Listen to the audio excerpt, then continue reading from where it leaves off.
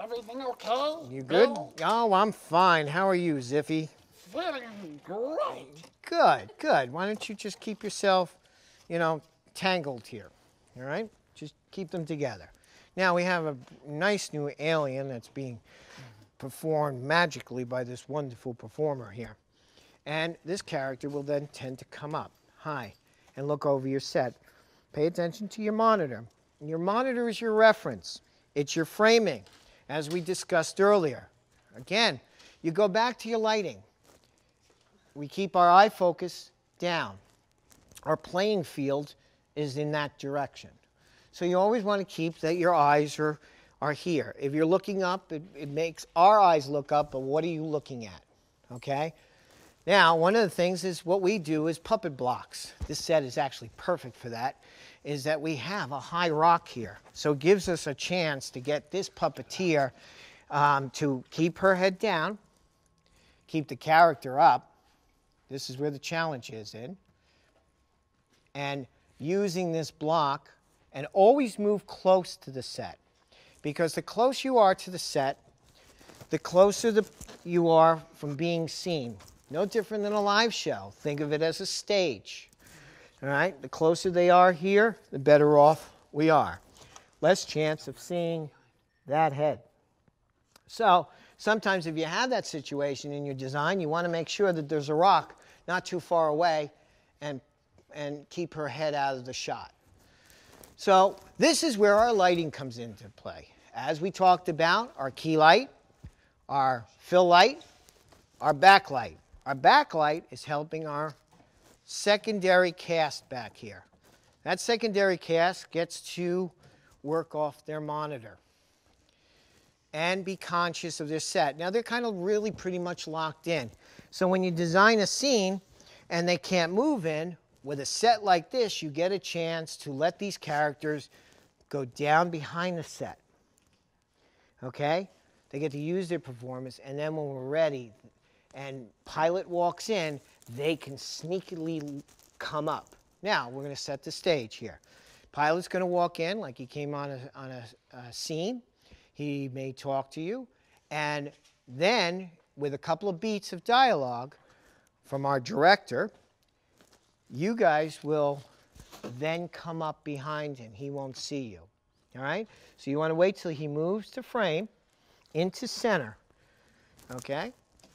We'll do a little rehearsal here so that when you guys are working out there with multiple puppeteers, your camera crew gets to know what's going on and your performers get to know what's going on.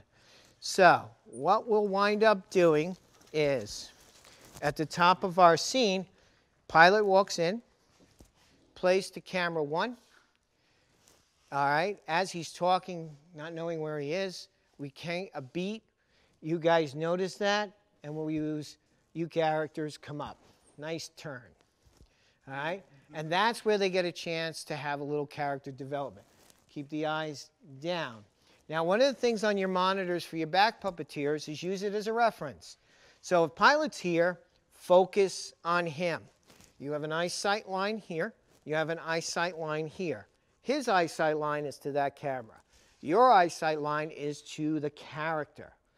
When you're doing multiple performances and you have other characters, you want to create a real world. Pilot's the only one that's going to talk to the audience. These characters are going to focus on him. So that gives you a chance of setting up a multiple scene and understanding how to perform it. All right, we good back here, gang? All right, let's get, if we got all our cameras in place. All right? All right, do you want to, how are you? You're good? Okay, now what you want to do is make sure you stay close and always stay to the set. Okay, the farther you move away, greater chance we get to see you. All right, so you always want to be conscious as a performer to understand your surroundings on set.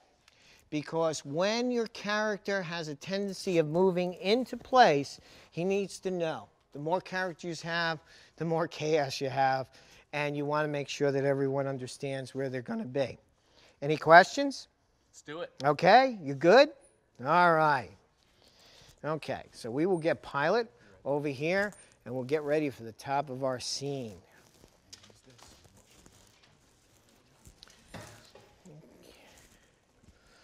All right, our director over there will say action. All right? Okay. All right. All right, action.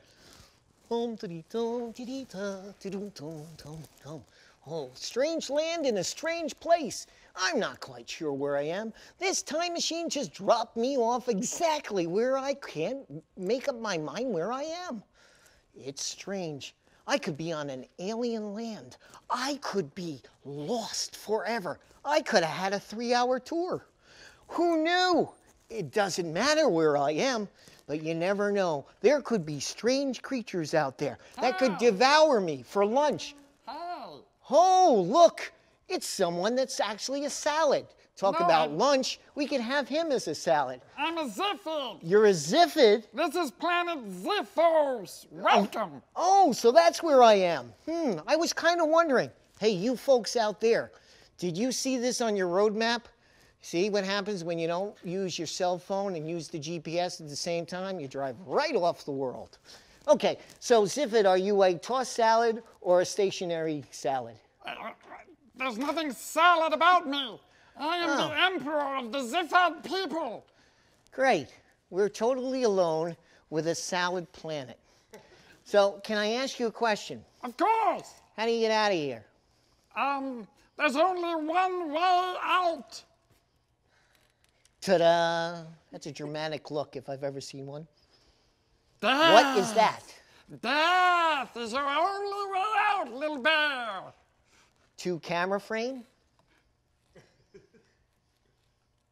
Well, this was your chance of the cue. You got to read your script, buddy. Oh, yes, sorry, I wasn't paying attention. Okay, to our folks out there, Yes.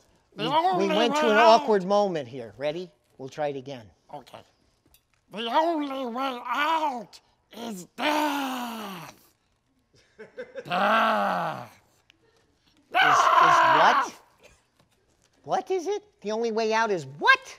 Death. Is back. Death. Oh, death. Oh, I was wondering. Maybe I just need somebody to talk salad for me. Wow. If you refer to me as salad one more time, I will destroy you! No, there's no destroying on this show. We kind of have to keep the sets. They could be used for another webcast. That's a good point. Yeah, thanks. What do you think? Well, you see, one of the things that the folks want to learn out there is that in our character development and in our world, it's how we work in multiple places. Yes, my back is to the audience, but at that point, the 3-camera shoot took care of him. Outside of that, I get to talk to you. When I have just an unruly sense of timing, I'll go back to the guy that looks like a salad. He did it again. Yeah, He called salad. me a salad. Okay, let's end the scene. Thank you for sharing this interesting planet where salads roam free. All right, bye. Thank you. Now and goodbye.